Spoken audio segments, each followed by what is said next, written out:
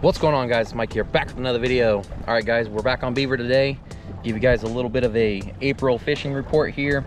Water temp sitting about 58 degrees today. Sometimes I see it about 60. Sometimes it's in the 56 degree range. So it's just kind of hovering around, trying to get to that 60 degree mark. Once it gets to that 60 degree point and up, the fishing's really gonna fire up. But other than that, fishing's been really good, guys. The fish have started to move their way up shallow. I've caught a lot of fish in the 3 to 5 foot range. Been throwing a lot of square bill lately. Been throwing in the bluegill pattern. Been throwing a little bit of it in the red color.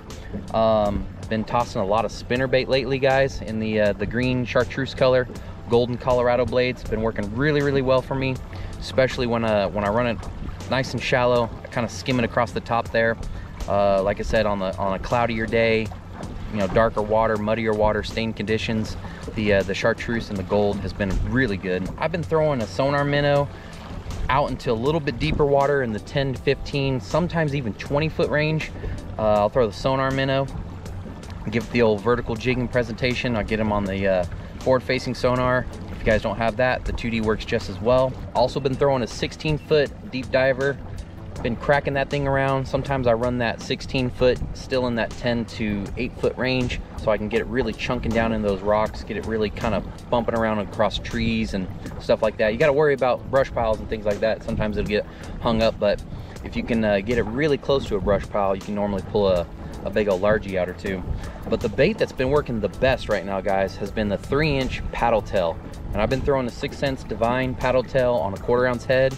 Been throwing it with a black lead head and a chartreuse and pink lead head. Those colors right now, guys, have been working really good on that 3-inch range. When I go up to the 3.5 inch, the bites come down. They don't really even get better. And then if they're really pressured or finicky, I'll throw it even into a 2.5 inch range. What I'll do is I'll just cut like a little bit off of it and just keep sizing it down just a little by little and increase the bites. And then throwing that thing up super shallow. Been skipping a lot of docks with it, catching a ton of fish that way. But yeah, guys, right now the fishing's getting better. Water temps are getting up there in that 60 degree range.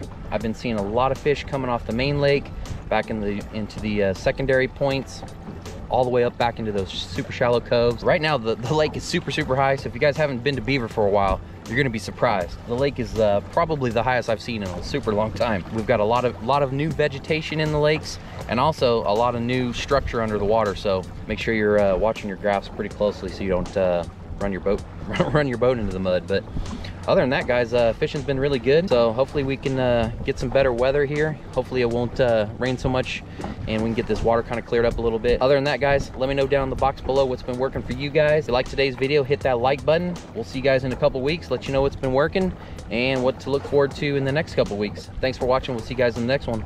See ya.